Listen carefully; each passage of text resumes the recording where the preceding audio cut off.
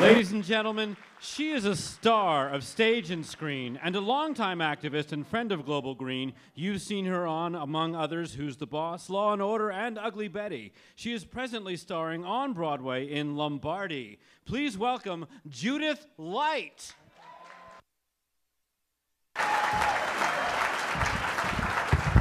Thank you very, very much. I'm very happy to be here. I don't think I'm going to need this, so we'll just close that right up. It's lovely to be here, and it's fabulous to be here in New York City. I've done these events in California, and I'm just really happy to be here tonight. The challenge of securing and eliminating nuclear, chemical, and biological weapons requires programs that are global in scope. That is why one of Global Green USA's original initiatives, established under founding Chairman Mikhail Gorbachev, was the Security and Sustainability Program.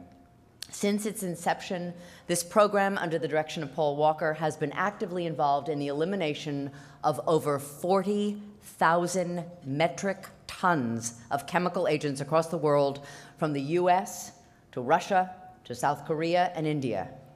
The program has helped to successfully eliminate over 55% of the world's declared stockpile of deadly chemical weapons.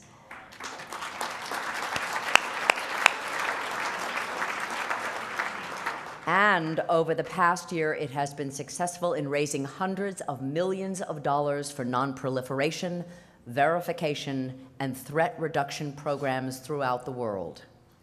This critical work, yes? Give it up. This critical work would simply not be possible without the tireless efforts of passionate, committed individuals who generously support non-governmental organizations and grassroots activists who are building a more peaceful and sustainable world.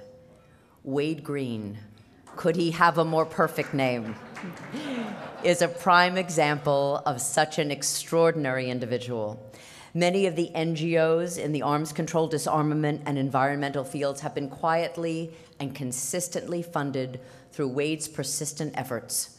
A prominent philanthropic advisor to Rockefeller Family and Associates, his funding supported comprehensive work to stop weapons testing in the 1990s, resulting in the elimination of thousands of Russian and American nuclear bombs. A true Renaissance man, Wade writes extensively about arms control and is the founder of Nuclear Times magazine and former editor of Newsweek, the Saturday Review, and the New York Times magazine. His wide-ranging philanthropic efforts have promoted sustainable energy practices and provided critical support for democratic decision-making. Let's take a look.